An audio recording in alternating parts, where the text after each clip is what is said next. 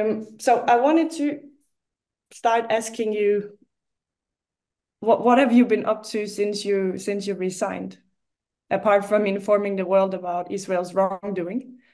What have you been up to? Well, I left the United Nations precisely because of the atrocities systematically being perpetrated in Palestine, on the West Bank, and in Gaza, and what I saw as a failure of international institutions and obviously of governments around the world to address it with the seriousness that this kind of historic horror requires. And that horror, about which I warned in my letter to the UN all the way back in October, has continued apace since then. I think we have seen a complete failure on the part of the post-World War II institutions to address genocide, to address a massive assault on civilians like this. And we have seen that there are no limits, that this can continue to its logical end, which is the destruction of Palestinian society, the purging of Palestinian civilians, the murder of tens of thousands, torture, summary executions, maiming, breaking all world records with regard to the killing of children, the killing of journalists, the killing of aid workers and UN staff, the killing of medical personnel. I mean, we've had to change the balance sheet that's been used to address crises and conflicts and so on around the world because Israel has no limits in its capacity for atrocity. And the international community and states of the West, frankly, states all around the world, even in the Arab region, seem to also have no limits for what they will tolerate. So that is my first impression. And because of that, I have been compelled by history to continue working on this and only on this for almost a year now. Since I left the United Nations, I have worked only on what has been happening in Palestine for the past year. Yeah, because I remember you wrote in your letter that it was a textbook genocide. Do you think if you had to write the same letter today, you would describe it as such, or do you think maybe it would have been a way longer letter? I mean, I can imagine to an extent, but how do you feel the difference from when you wrote that letter to now? I think the difference is that now much of the world has come along and has affirmed what it was that we were saying almost a year ago, that this is genocide. We have since that time seen some meaningful action on the part of the General Assembly, no meaningful action on the part of the UN Security Council, which is blocked in its action principally by the United States and its veto. But we have seen some important resolutions coming out of the UN General Assembly, in other words, the majority of UN states, including just yesterday another resolution that affirms the findings of the World Court and mandates action to deal with the fact that the occupation of the Palestinian territories is entirely unlawful, that Israel is practicing apartheid and racial segregation, that it has a duty to completely and quickly evacuate all of its military and settlers and others from the occupied territories of the West Bank and East Jerusalem and the Gaza Strip, that it has to compensate and allow the return of the Palestinians who have suffered harms, and more importantly, that all states around the world have obligations to make this happen, including through cutting off economic and trade and financial relations, diplomatic relations, military support for what Israel is doing in the occupied territories. You also have the fact, historic in its own right, that Israel is on trial for genocide in the World Court, and that court has issued several provisional measures demanding particular action from Israel, that Israel has ignored those mandates and has been supported in its impunity by Western states. But the fact that it is on trial for genocide, I think, is historic. We also have the fact, unexpected by many who observe international legal mechanisms, that the prosecutor of the International Criminal Court has since then requested arrest warrants for the Prime Minister and the Minister of Defense of Israel for crimes against humanity. So on the one side, you have, and all of that affirms what it was that I was saying in my letter. And much of it changes 30 years, really, of movement in the opposite direction, where international law, when it came to the Palestinians, was put completely on hold, as I pointed out also in my letter, where notions of addressing root causes to solve conflicts, like self-determination of the Palestinian people, an end to apartheid, an end to foreign occupation, an abandonment of the what I call the Oslo ruse, that expected that Palestinians would have to negotiate for their fundamental human rights with the entity that is oppressing them and denying them those rights. That's over with, thanks to the World Court and thanks to action in the UN General Assembly. But what I fear is that some of the other points of my letter that had to do with addressing root causes and getting back to our principles like human rights and equality have been missed, because I hear again some in the UN and many Western states repeating the mantra of the two-state solution and a process of negotiation. We've been talking about a two-state solution and a process of negotiation for decades.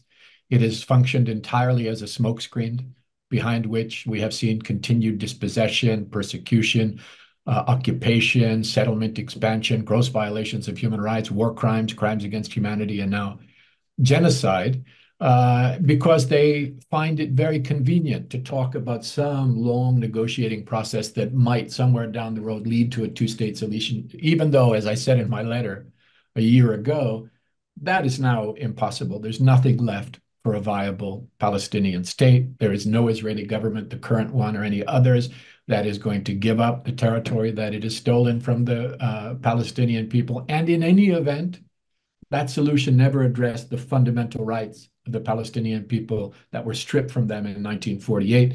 It never addressed the equality of Palestinians living inside the Green Line, inside what is now Israel. It never addressed the right to return, which is guaranteed under international human rights law. But it's very easy. If you just repeat that mantra, you don't have to deal with the real root causes in the way that the UN, the international community, many states insist on addressing in other situations of conflict all around the world. So we haven't gone far enough in that direction yet, but there is this steady drumbeat of accountability that is unprecedented in the history of Israel and Palestine. With all of the legal developments I mentioned, with a massive and growing movement in civil society in countries across the world, with the mobilization of progressive Jewish organizations standing in solidarity with the Palestinians to end the occupation and to end Israel's racist regime in the end, with the growth of the boycott, divestment, and sanction movement by leaps and bounds, the growth of the anti-apartheid movement. All of this is hope that there will be in the future accountability for perpetrators, redress for victims, protection for the vulnerable, which has not yet been afforded. But we know that we're dealing with a state that does not have limits when it comes to humanity, and that there's a lot of pain and suffering and death to come before we reach that point of accountability and of liberation. So if I had to rewrite that letter, that October letter again today, I don't think I would change a particular word. That was not a drafting exercise. I sat down and just let it pour onto a piece of paper without edit and sent it off, because it's what was in my heart and what was in my head for a long, long time, and what is on the minds of many, many other people in international institutions who have been frustrated during these years of inaction, relative inaction by international institutions over a period of years. So I think I have been vindicated in what I said, but horribly so. And the changes are encouraging that have been taking place with regard to the international community and civil society especially, but otherwise, many more states have recognized the state of Palestine. Many important changes have taken place, but there are still no meaningful constraints on Israel's brutal actions in the West Bank, in East Jerusalem, in the Gaza Strip, against Palestinian citizens inside Israel, in Lebanon, and across the region. So we are not yet we're at a point where we feel that we can see the light uh, just yet, but we know what direction to move in, and we're moving in that direction. Yeah, because I think as well with the court decision and ICJ as well, um, it seems that since they ruled out the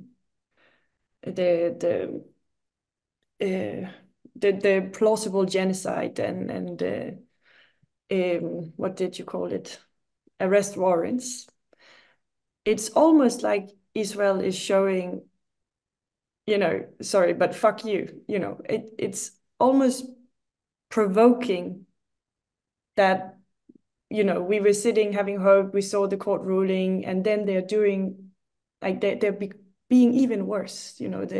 What's been happening in the occupied territories escalated completely since that ruling. um Well, that I think is the phenomenon of Israeli impunity. I mean, if you look at what the West has done since the founding of the State of Israel, first with the UK and then later handing the baton off to the United States, is they have worked very meticulously and continuously over a period of 76 years to build a wall of impunity around Israel so that Israel will not be held to the same standard as other states, will not be accountable for international law or humanitarian standards of any kind.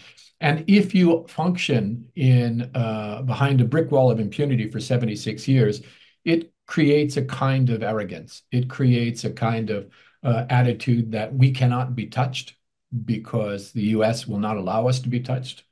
Others in the West, the UK, Germany, for example, and therefore we'll do whatever we want to do. So you pass your court decisions all you want. We will slander everybody as anti-Semites and supporters of terrorism and so on, and we will continue to live above the law. But the idea of the rule of law, which is that no one is above the law and accountability to it, and no one is below the protection of the law, including the Palestinian people, is suffering a real strain as a result of that.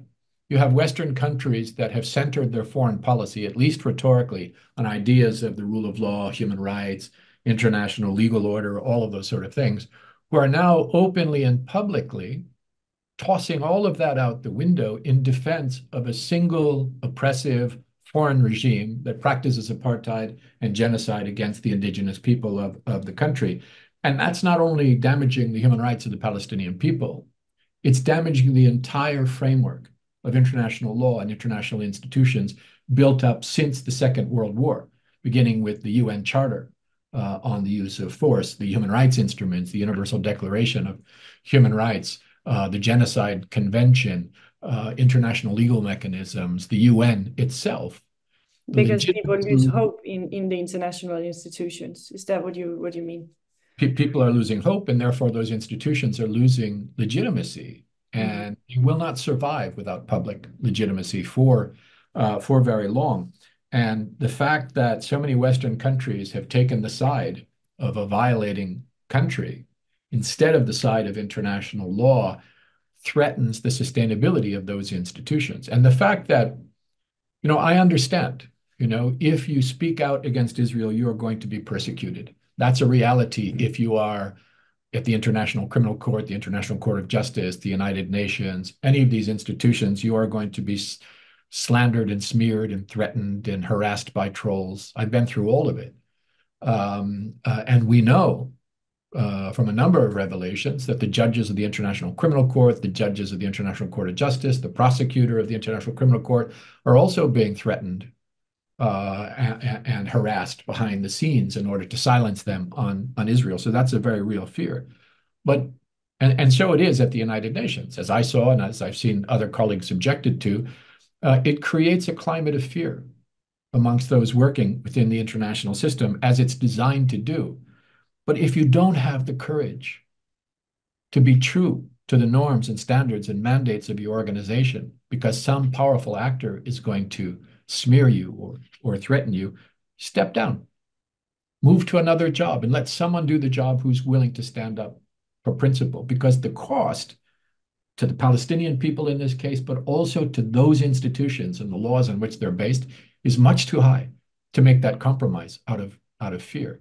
And if I have to say anything over the course of the last year, the most powerful force in determining what has been happening has been the force of fear, designed as such and having that impact. The remarkable thing is all of the courageous people, especially in civil society, standing up on college campuses or in the capitals of countries across the world to demonstrate, in spite of the repression, in spite of the smears, in spite of police violence, in spite of being arrested, in spite of being beaten up by thugs from the other side, that they still, in their thousands, their hundreds of thousands, ultimately their millions, are standing up against not just what's happening in Palestine, but what the West is doing to underwrite what is happening in Palestine. That's very encouraging. And the fact that the International Criminal Court and the International Court of Justice, in spite of the harassment and the threats and the smears, have been doing their job too slowly, but they have been progressively moving on their mandated responsibilities. That's, I think, where the hope comes from. Do you think the same thing is happening in the media and, a climate of fear? Do you think that's the reason it's been so pro-Israel biased? Well, in the West, we have a lot of major media corporations, which I'm in the United States right now. Here, all of the major television networks, the three major television networks, all of the cable news stations from left to right, and all of the major newspapers, from the New York Times to the Wall Street Journal, are owned by corporations that support Israel, both ideologically and in terms of their editorial policy. And that is reflected in the reporting that they do. These companies also are large corporations that have interests in promoting Israeli technology, weapons, frankly, that profit from war and oppression. And so it's not surprising that, on the one hand, because they share the ideology of Israel and support Israel, and on the other hand, that they have economic interests that are aligned with the continuation of these kinds of horrors, that these papers and broadcast companies would be so directly aligned. What is remarkable is that you would think they would try to dress it up a little bit, do a little both sidesing and so forth. But what we've seen is just propaganda in a very coarse sense, right? Nothing sophisticated. It's just blocking out facts about the genocide taking place in Gaza, the rote recitation, non-critically, of Israeli propaganda, including fabricating stories, dehumanizing language about Palestinians, reports designed to justify war crimes like attacks on hospitals, reporting false atrocities like the 40 beheaded babies, but refusing to report the actual beheaded Palestinian babies. So the fact that they so dutifully have lined up with the Israeli propaganda machine without even trying to hide what it is they're doing in any compelling way, I think that's remarkable. I think it's scary. And I think, as I've written, it's a moment when we have to be looking at media accountability. We need to protect free speech because we will be the first victims of any restrictions on free speech. It's not going to be powerful networks and newspapers and supporters of Israel who will be attacked on free speech grounds. It will be us. So we don't want to in any way erode free speech protections. But there are precedents in international law for holding media actors accountable for incitement to genocide, for complicity in genocide, including going back to the Nuremberg tribunals with Julius Streicher of Der Stürmer, or the Rwanda tribunal with Rwanda media actors being held accountable by the International Criminal Tribunal on Rwanda for incitement to genocide. And these companies, in many of the same ways, have crossed those lines. So in some cases, we have to look at the possibility of criminal accountability. In some cases, very narrow and specific cases.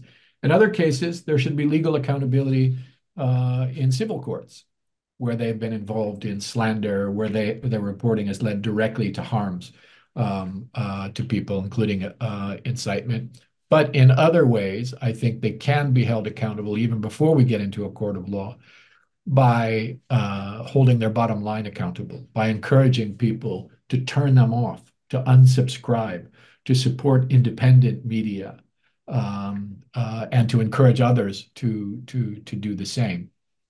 I think that's the course that has to happen. I mean, most of these companies have suffered from declining subscription rates and economic challenges already. I think we have the power collectively in civil society to push them over the edge because they do more harm than good if they become a part of the mechanism of genocide, of war crimes, of crimes against humanity. That's a danger for all of us ultimately.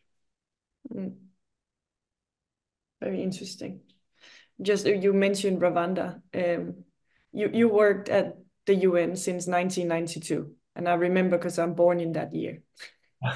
Um, so you worked there for 30 years. Yeah, 32 years. Yeah. 32 years. Mm. With everything you've seen during your time at the UN and now witnessing the Israel's war on like since October, what is the most shocking thing you see now? Like what's because you resigned over this. So why is this war different? Or it can also be you just had enough of the injustice. Well, this is different. I mean, we've never seen a case like this where there's been so much Western government complicity, so much Western media duplicity. This genocide in Palestine could not be sustained without the support of Western governments like the United States.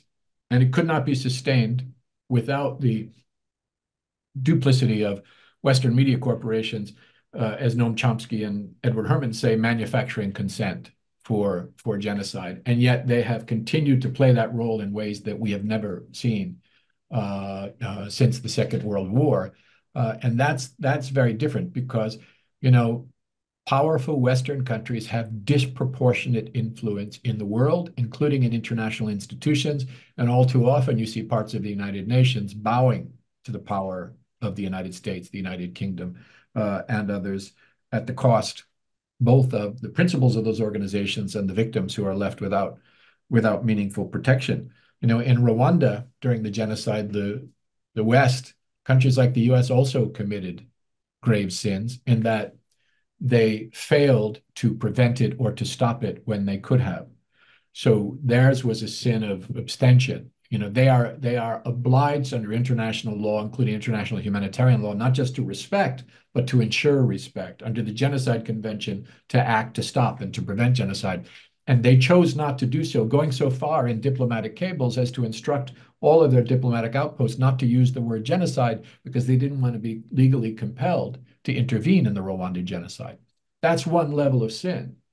But what they're doing now is a whole different, higher level of sin because they're actively complicit in the genocide.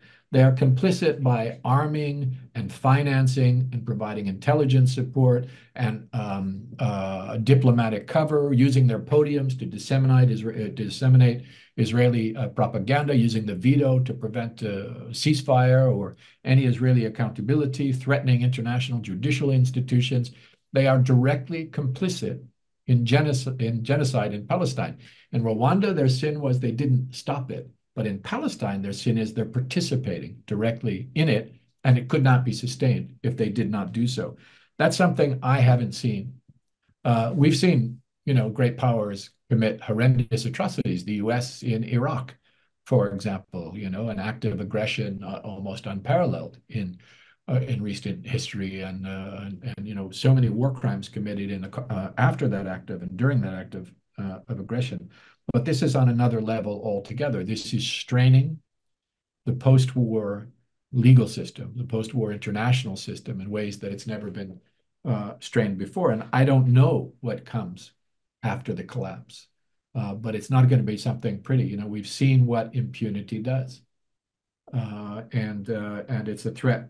It's a threat to all of us. So no, I haven't seen anything quite like this in all of my time, in my 40 plus years in the international human rights movement, or my 32 years at the United Nations. But again, I am encouraged by how ordinary people have broken free from the matrix of corporate media and of their government's horrendous anti-human rights positions and are standing up to oppose this. And I'm hoping that the power from below will be what will begin to push things in a better direction. And as I say, that drumbeat is steady and it's growing. And I don't think people are going to be deterred by the kind of intimidation that has been wielded against them by their governments and other supporters of Israel. No, I agree. It doesn't look like it, because then people would not be on the streets anymore. They would have given up already, but they are still there. Right, right, right. Um, This is the difference. One significant difference is if you talk to somebody who relies on corporate media for their understanding what's happening in the Middle East, you won't recognize the story that they're telling. They'll have no idea about the genocidal statements of Israel's leaders. They'll have no idea about Israel's atrocities in the occupied territories. And they will still believe the fabricated propaganda that has been presented by Western media on behalf of Israel in order to justify the slaughter that's happening in Gaza. But there are so many people, millions, who have turned away from that propaganda and who are firsthand seeing what's happening on their phones every day, the atrocities that are being committed. And no one in the editorial boardrooms of the New York Times is going to be able to tell them a story that doesn't align with their own eyes. As the old saying goes, what are you going to believe, me or your lying eyes? Well, people have learned to believe their own eyes and not to accept the propaganda that's churned out by these companies and by these governments, and the tricks that they use. For example, claiming, well, after every major atrocity, the response of a Western government official will be, we believe Israel has a right to defend itself. Well, first of all, it does not. It does not have an Article 51 right under the Charter to defend itself in territory that it occupies and thereby to make war on that territory. It does not, as a matter of law. And secondly, the crimes that it's committing are not justified by claims of self-defense in international law. But the journalists don't question this; they just repeat it. Or the claim of human shields, which is almost always a lie, fabricated by Israel, just by virtue of the fact that you have a densely populated area in the Gaza Strip where fighters and civilians happen to live in the same area. They try to make that a claim of human shields. That's not human shields under international law. Well, at the same time, we know, and we have documented over and over again by international investigations and international organizations, human rights groups, and so on, that Israel systematically does use human shields in the West Bank, in the Gaza Strip, and so on. But that's not something that is not a narrative that's challenged by Western politicians and Western corporations. And the rest of the world tolerates it. They're horrified by it, but other governments tolerate it, and it's a threat to their own legitimacy vis-a-vis their own people who are seeing what's happening and who are disappointed. With the exception of South Africa, arguably Yemen under the Houthis, a few other countries that have signed on to these cases in the international courts. In the Arab region and across the world, countries have done very little beyond rhetoric to stop what is happening to the Palestinian people. And that's hugely disappointing, but I think they do so at their own risk because the people of the world know what's happening and they're horrified. Agreed. I actually recently had a discussion with a friend, but she's also a journalist, and I think it was in relation to your self-defense article. I sent it to her, we talked about it, but then, it went into the media bias. And I told her that one thing that really has stood out for me is that Reuters,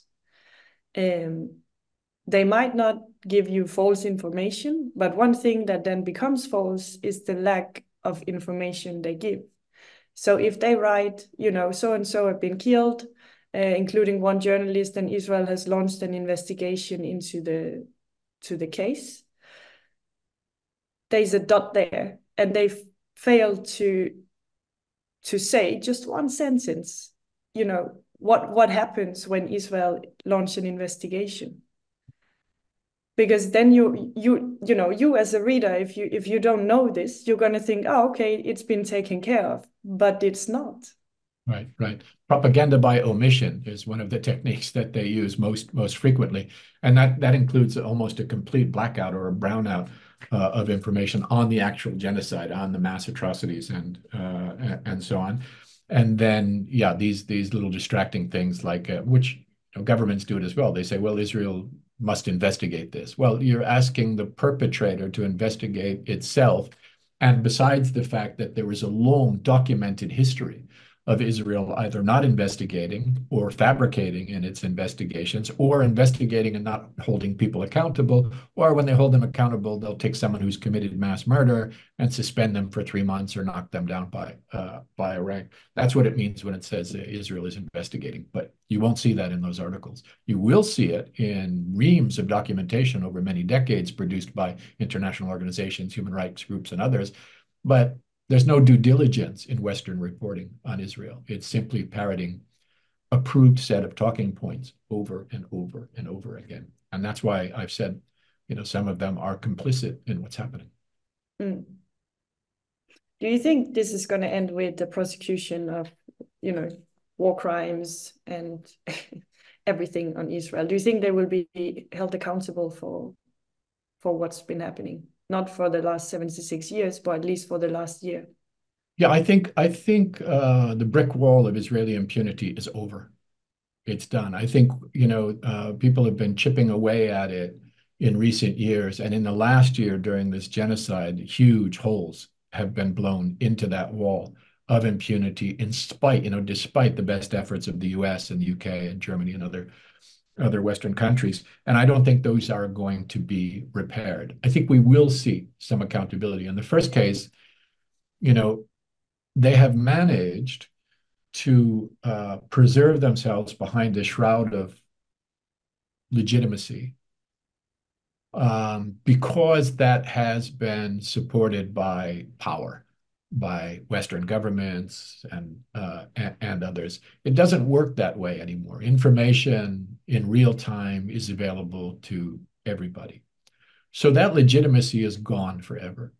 Israel in 2024 is on trial for genocide.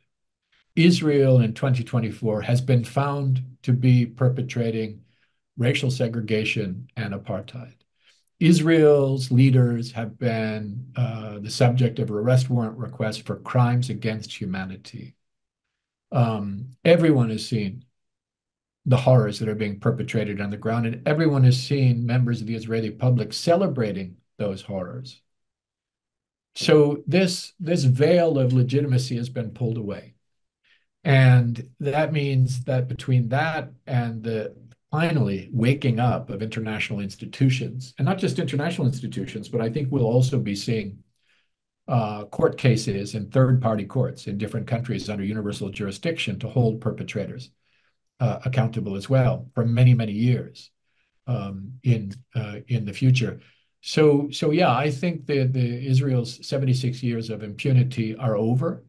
I don't think it's going to change the equation on the ground immediately. I think the horrors that Israel perpetrates are going to continue for well into the future. But this is the beginning of the end of that impunity.